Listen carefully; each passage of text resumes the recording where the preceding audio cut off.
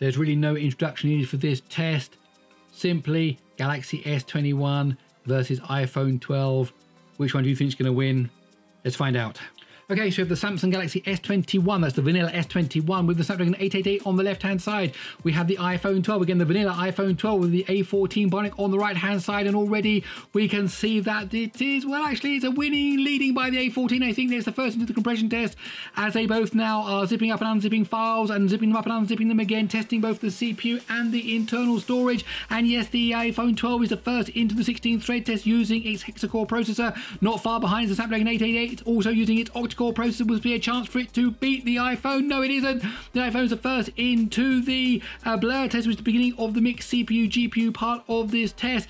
Coming up in a minute is the smoke particle test. We're going to see the frame rate for the 2D graphics as we're into the infinite list. It is close, but still the lead is taken by the iPhone 12. What's the frame rate going to be? 53, 52, 51 frames a second. That's quite impressive. On the left hand side, 34. Oh, big difference there as we're now into the Unity test.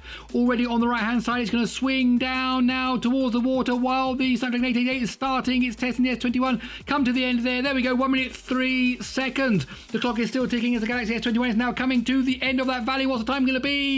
1 minute 8.7. Okay, let's break down the scores and see exactly what happened.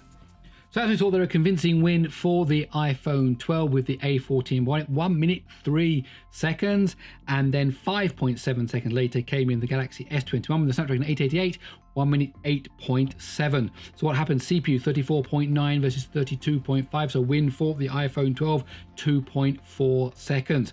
When we get to the mixed CPU GPU, we saw that much higher frame rate on the iPhone 12, 18.1 versus 17, so a 1.1 second win there for the iPhone 12. And then we get to the GPU, 15.5 versus 13.5, so a 2-second win there by the iPhone 12.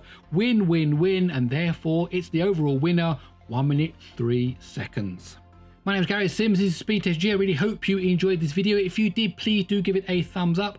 We're all at the mercy of the YouTube recommendation algorithm, so the best way to make sure you know that I've uploaded a video is to subscribe to the channel and hit that bell notification icon. Okay, that's it. I'll see you in the next one.